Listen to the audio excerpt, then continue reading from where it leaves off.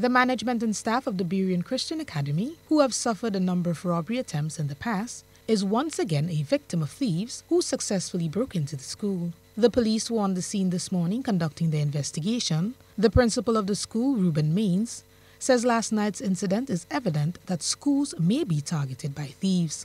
They were able to actually bend back iron, which was for security, in the window to make a space to pass, and it would not have been easy.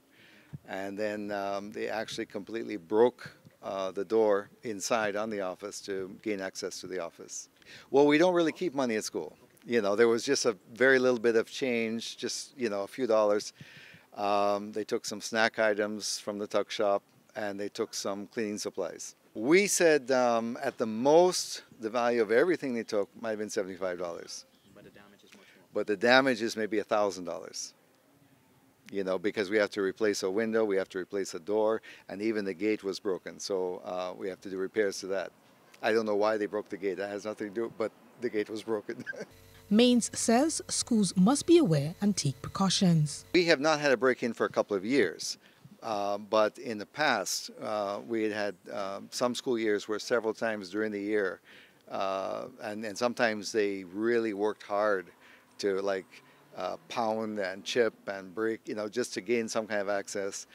Usually the damage is, the expense of the damage is far more than anything they could find because there's really not much of value to take.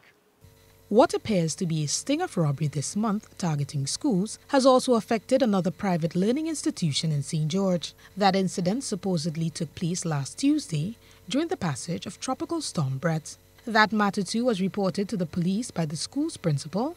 GBN made contact with the school's principal, who opted not to publicize the robbery, only to say that their cooking gas and 2 pots were stolen by the individual.